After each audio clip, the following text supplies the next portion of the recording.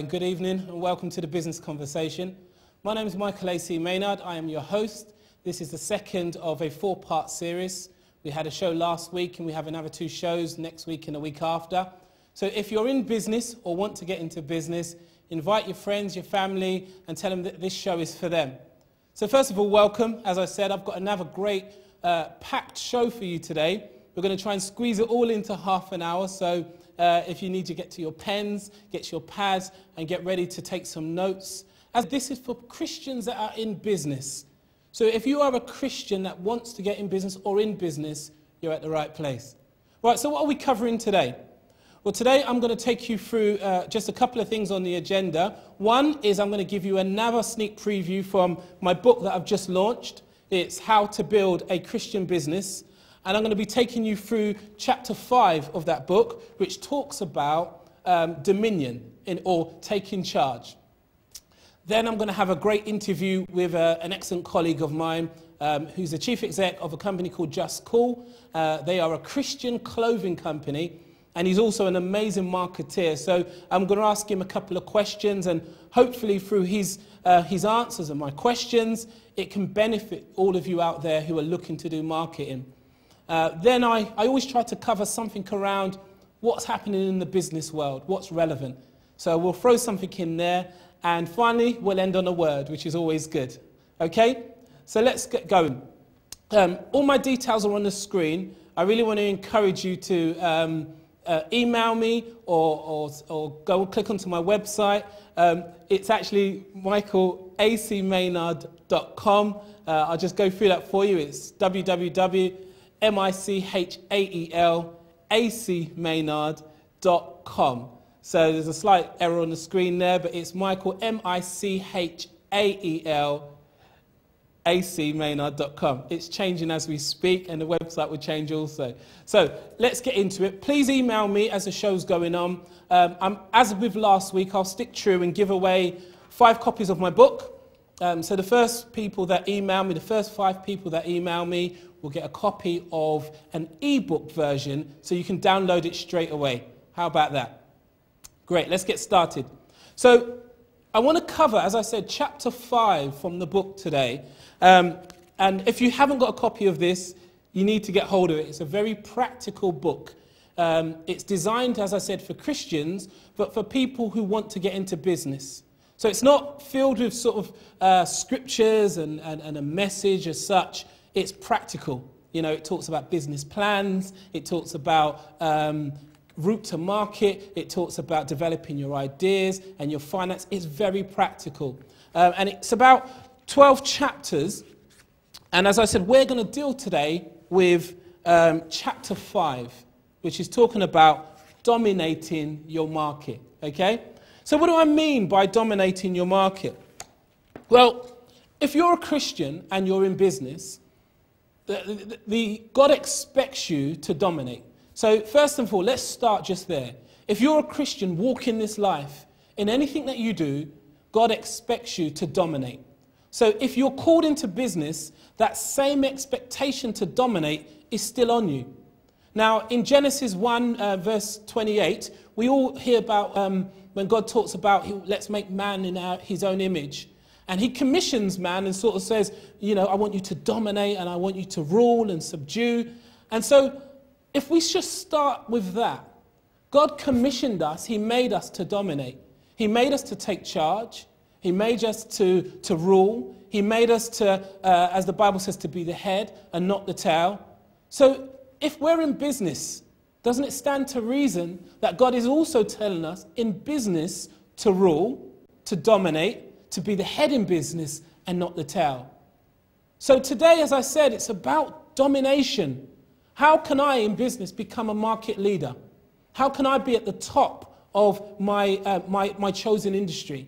How can I dominate my chosen industry, even if I'm just starting out?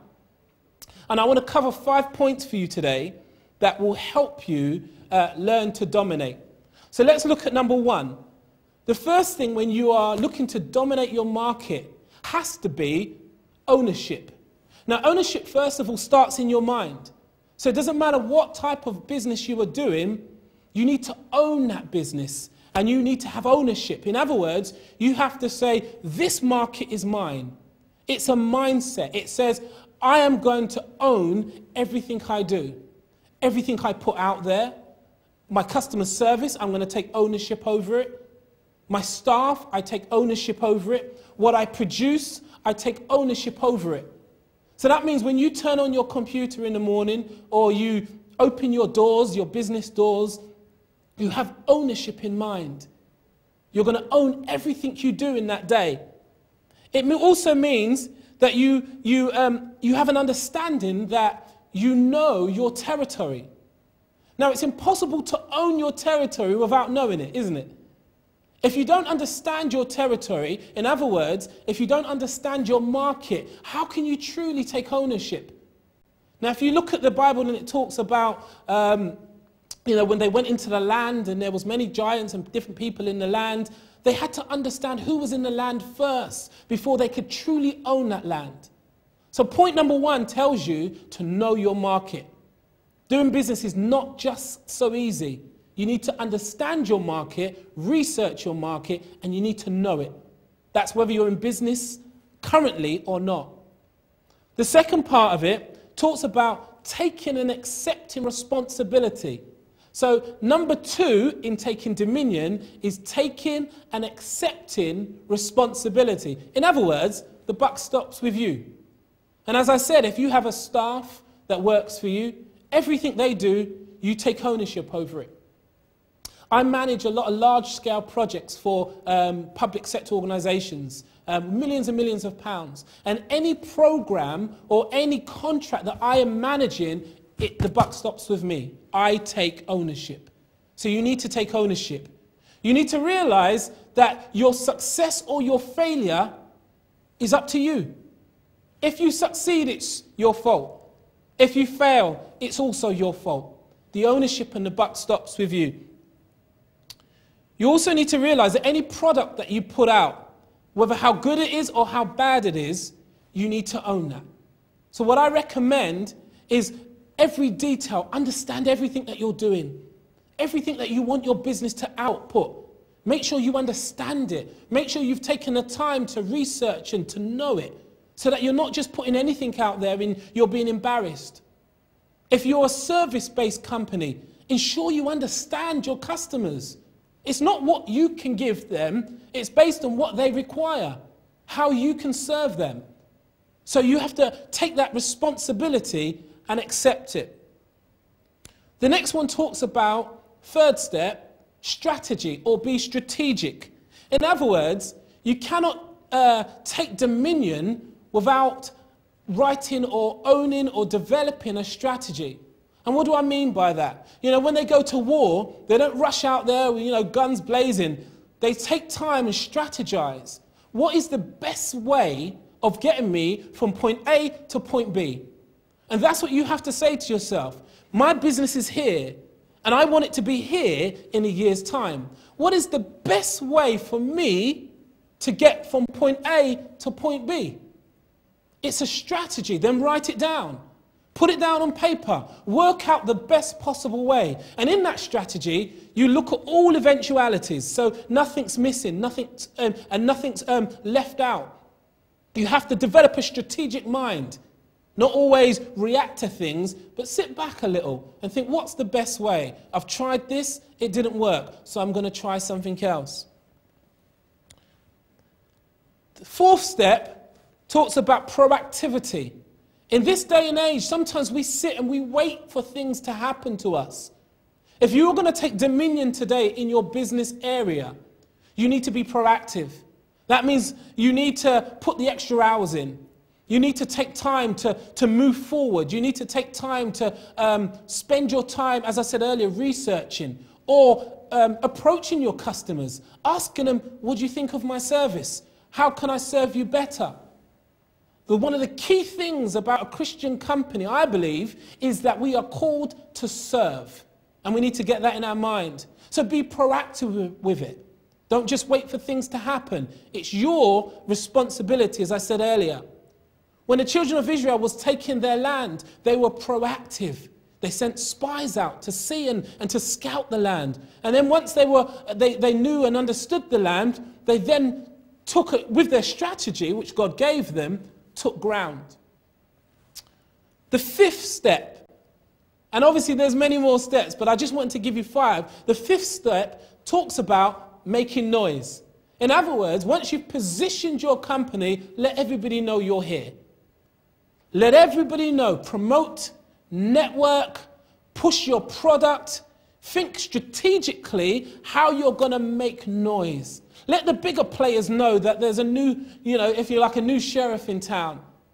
A person that is filled with the Holy Spirit, that has strategized and has prayed over what they're doing.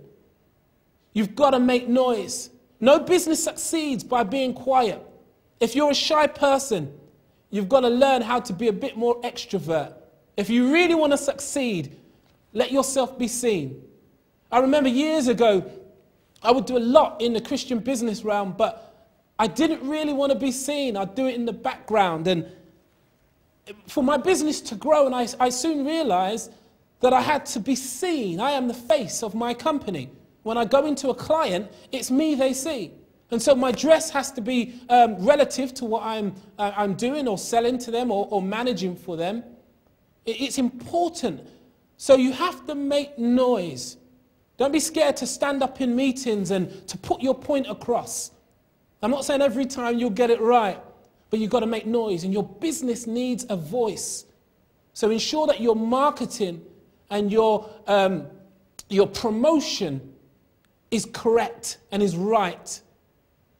So that's the 5 stages very quickly, and my book covers a lot more. And as I said, if you want to grab a copy of that, I'm giving them away 5 ebook copies free.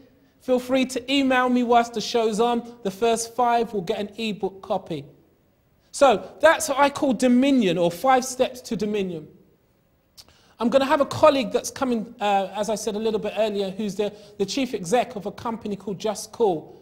And he will also talk to you. We ended on marketing out of the 5 steps. He will kind of also talk to you about marketing and how he's promoted his company and where he is today. And I'll ask him a few questions. So he's just dialing in now, and once he's online, he'll come in and we'll get on with the interview. But I want to encourage you today. As I said, I've only covered 5 steps. You need to get the book if you want the rest. It's about dominion. It's about acknowledging who you are. You are the king or queen of your area, of your market, which means you have the ability to declare things, to speak things, to make things happen, And remember, as spiritual people, the world is waiting for instruction. And it's important that you are the person that is instructing it. Because if you won't speak, somebody else will. And I guarantee that. So I wonder if Roy has called in yet. He's on his way, he's on his way.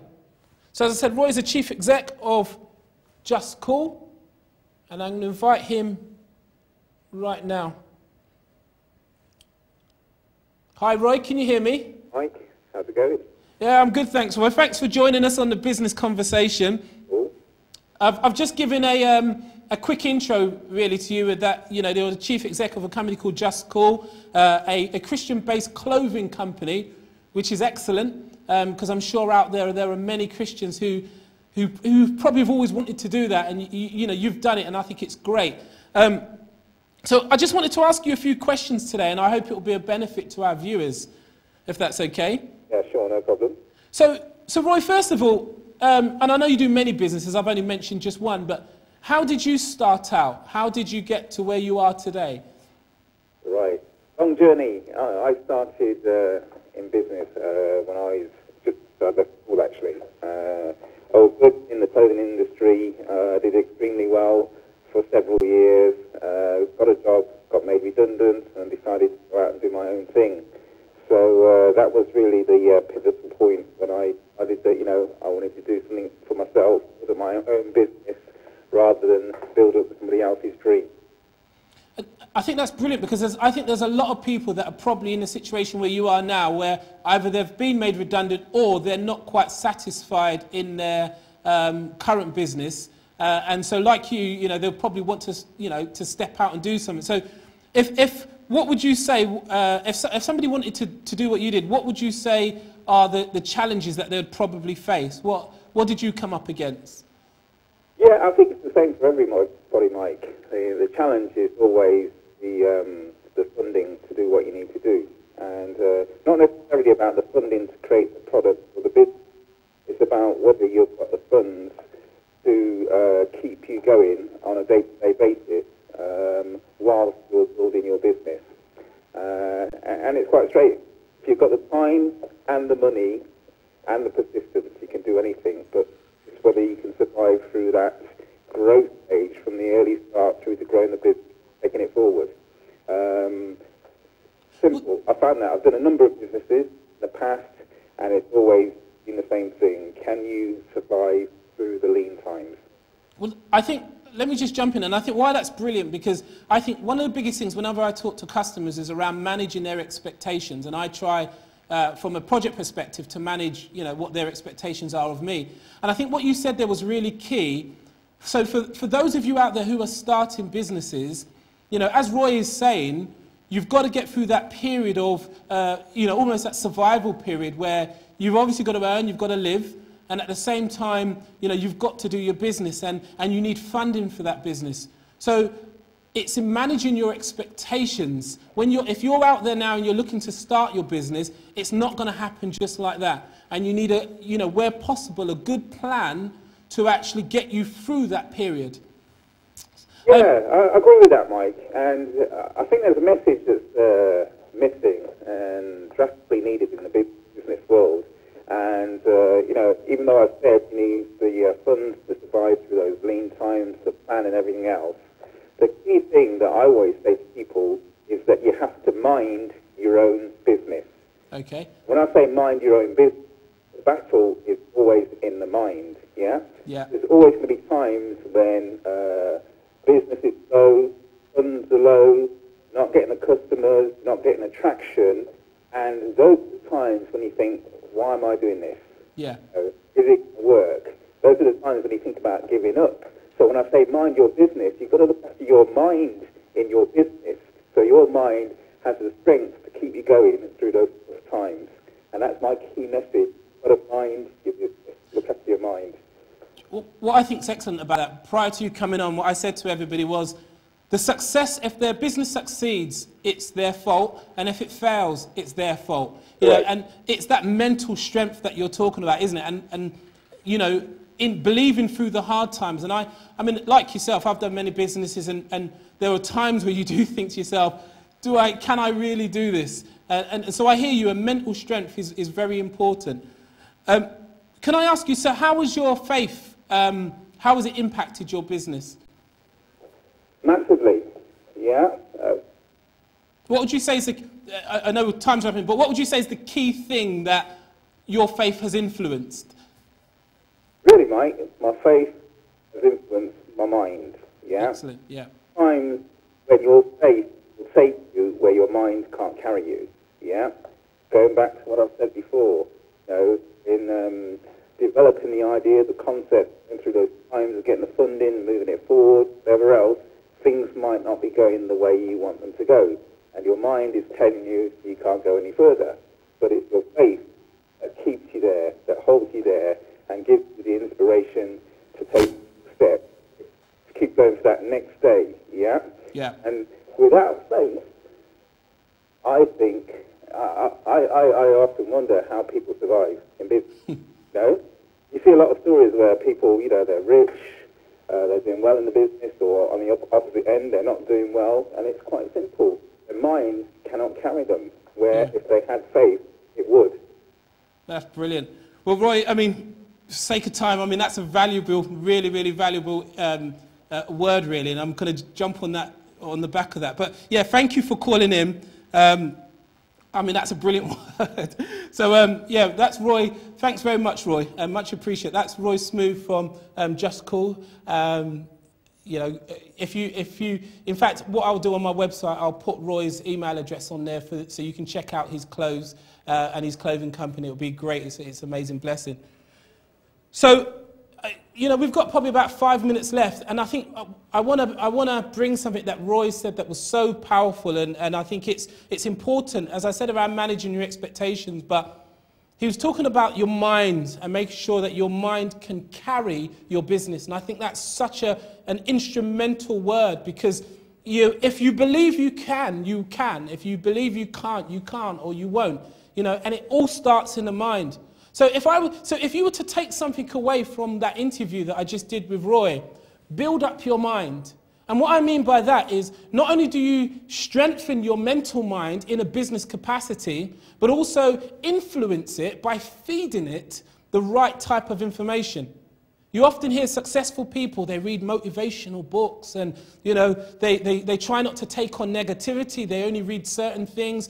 Ensure that your mind is filled with the right things, and then underpin that by your faith. So excellent, that's a great word, and I hope that you've taken that down. In the last few minutes, as I said, what's happening new in the business world? One of the things that are happening at the moment, the government's introducing enterprise zones.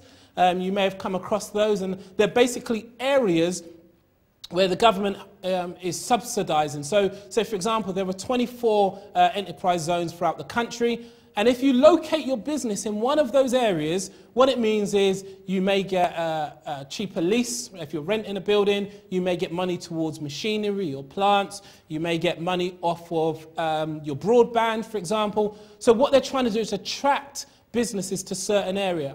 So depending on your business, you may get an advantage from locating in an enterprise zone. So please go and check that out. You can Google it. There's plenty of information on the web. So let me just, for the last few minutes, whenever I come on, I always pray and say, God, you know, what specifically do you want us or want me to cover on the show? And one of the things that God said to me around was taking charge. You know, there are many of you at the last time on my broadcast, I said, I was talking about business, saying it's a calling. And what God was saying is there are many people sitting with businesses dormant inside of them, and they're not doing anything with it. And he wants you to take charge. Stop letting life happen to you and take charge, take ownership. You know, don't say, oh, I've got no funding. It may take you 2 years to get the funding, but don't give up. Take charge of your situation. You know, as Roy said, he was made redundant, and at that point he could have gone for another job, or he could have wallowed, but he said, you know what? I'm going to start a business, and I'm going to stick to that business. And so take charge over it. You know, you've been given dominion power. When you were made, God gave you power to rule. And so what that means is when you, as I said, you turn on your computer, you open your business doors, your business is born to rule because you are the head of it. Make sure you have a word that governs your business, and that gives it a legal ground in the spirit realm. So that means when your business is not doing so well or it's doing great, you can confess that word. You can promote that word, and God will hear you because of the word. In other words, when he looks down, he won't see your business, but he'll see the word that you've placed over your business. And that word will help you take ground. So today, if you're looking to start a business, this is your time to take charge. No longer will you sit below, but you are going to be above. You are going to be the head that God had called you to be. I encourage you to get hold of, and I said it at the beginning, to get hold of my book. For those who are ordering through my website, I'm also giving away my first book, a free copy of that, and that is My Reason Why. That talks about your purpose, whether you're in business or not. It talks about what God has called you to be on this earth. So as I said, first 5 people get a free ebook. If you want to purchase the book through the web, email me. I'll give you a free copy of the second book as well, free of charge. So finally, I want to end on the scripture in Luke 19, verse 13. It talks about the man and the steward. He gave money basically to his servants, and he said to them, and God is saying to us today, he said, do business until I come. That is your instruction today. God is speaking to you, and he has called you to do business. And what he's saying is, do business till I come. Thank you very much. My name is Michael A.C. Maynard, and I'll be here next week, same time, 8 o'clock, here on Faith TV. You need to tell people about it, and you need to tune in. Thank you, and good evening.